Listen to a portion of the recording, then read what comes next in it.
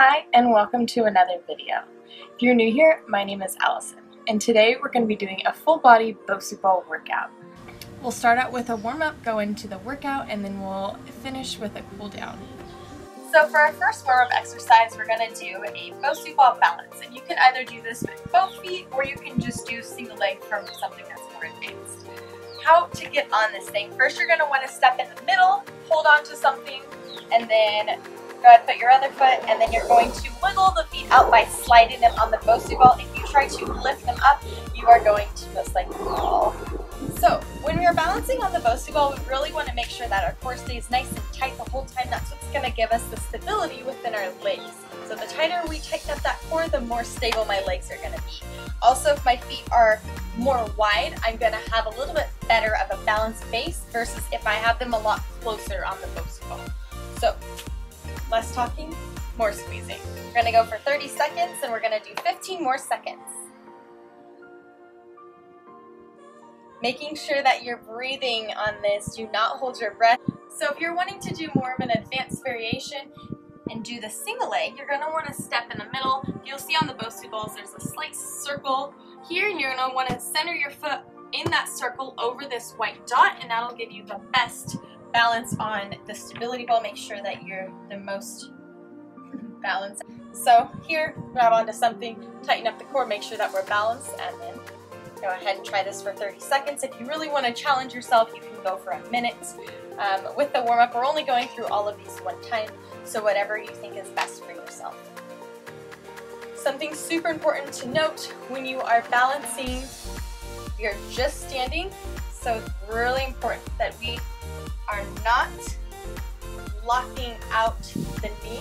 We want to keep a nice slight bend. So we're really utilizing all of the leg muscles in our glute and our calf, rather than if I'm locked out, I'm relying completely on that joint, which can lead to an injury. For our next exercise, this one's going to be BOSU ball kicks or toe taps, whichever you want to call it.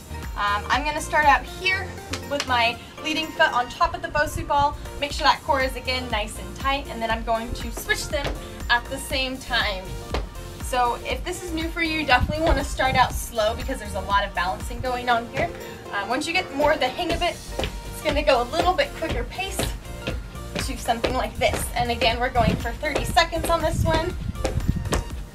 10, 9, 8, and release. Good job. Okay, so for our final warm-up exercise, this will be lateral side hopovers. So I'm going to want to step on the side of the BOSU ball. If I step in the middle, I'm not going to have enough room to get my other foot over. So making sure we're taking a good, nice wide step. Hop on top of the BOSU ball and step right over. Hop up and step right over. Make sure we're using that core because this is an unstable surface and you are going to need to do some balancing. Keep those knees nice and bent. Bottom is back. Core is nice and tight. And if you're wanting to try something a little bit more advanced for this warm-up, it'll be something like this. Just going from side to side, really getting that heart rate up. 3, 2, and rest. Our circuit will be anywhere from 2 to 4 sets for 30 to 60 seconds for each exercise. For the first one, I have a band that is optional. The band is going to it's going to get more engagement on our glutes, so if you're wanting to focus a little bit more there, then you're going to want to get a band. The band is going to go right above your knees, like so.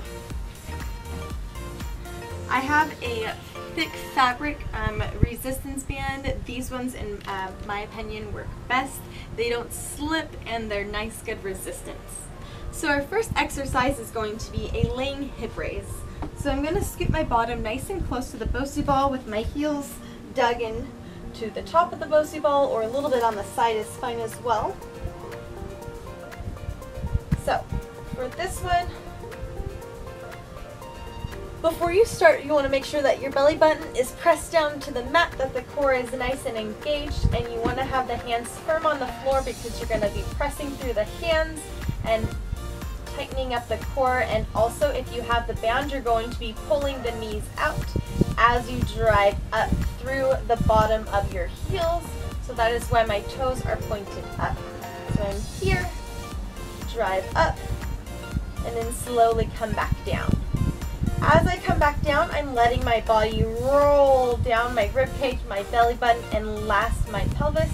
Drive back up, really squeezing my glutes nice and tight at the top, making sure that we're in a nice straight line. Really slowly coming down again, and really making sure that I'm not arching my back.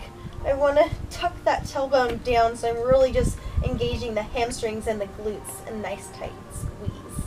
Now for a more advanced version of this exercise, I'm going to extend one leg, and I'm going to keep my heel on the ball, and I'm going to drive up through one leg, really squeezing right underneath my glute, getting that hip up nice and high, slowly coming down. You can either do 15 seconds on this one or 30 seconds on each leg would be fine, or if you want to really challenge yourself, go for the full minute.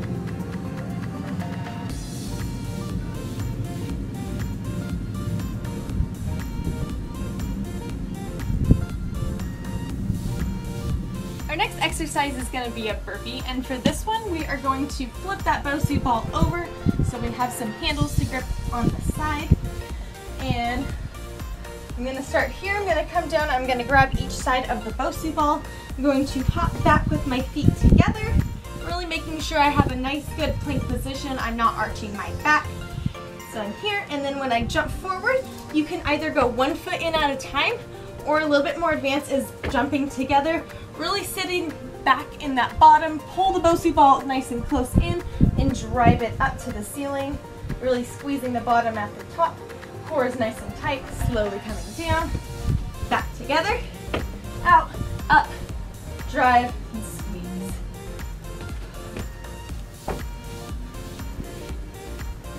Our next exercise is going to be called plank to press. You're starting with the plank to press. Make sure the hands are on each side of the ball in the middle. Once we're in that plank position, we're going to drop down to those forearms, and then we're going to alternate which arm we're going to press up on. Dropping the elbow down to the BOSU ball, alternating, press up underneath the chest, dropping back down, pressing back up. For the knees, I'm going to drop those knees down. We are going to make sure that the pelvis is tucked in so we have good core engagement. You're not going to hurt that lower back. We're going to drop down to the forearms, push up underneath the chest, drop back down, alternating the arms. Making sure that the hips come down with you. Our next exercise is going to be called plank shoulder taps. So for this one, we're going to be on the BOSU ball just like the last one, and we are tapping each one of our shoulders, nice, slow, and controlled. With this, you really don't want to go fast because then it turns into more momentum and less actual muscle strength that you're using. I promise it will burn 10 times more if you go slower. So if that means doing less reps, that's totally fine. Quality over quantity. So for here, tap each shoulder, really making sure on this one that my hips aren't turning up when I'm turning. You really want to keep the pelvis and the shoulders squared towards the floor. So we're here, and on my knees, I'm here, really tucking that pelvis, and here. So you're going to feel this all throughout the core and the shoulders and a little bit of the chest as well. I'm keeping this plank position. Whew. And that wraps it up for those 4 exercises. So again, you're going to repeat those anywhere from 2 to 4 times, anywhere from 30 seconds to a minute. That's totally up to you. To finish up that workout, we're going to finish off with a little bit of a cool down, some stretches that I like to do. The first one, to stretch out that back, we're going to get into a yoga pose called child's pose. So here, my legs are tucked behind my bottom, and I'm going to walk my fingers out, tucking my nose all the way to my knees. With the cool down stretches, go ahead and hold these for anywhere from 30 seconds to a minute, or however long you would like. The last stretch we're going to get into is called figure 4, and this one is going to specifically get the piriformis, which is in the pelvis, but it also gets a lot of other muscles around the hips and the hamstrings, and overall just feels really amazing.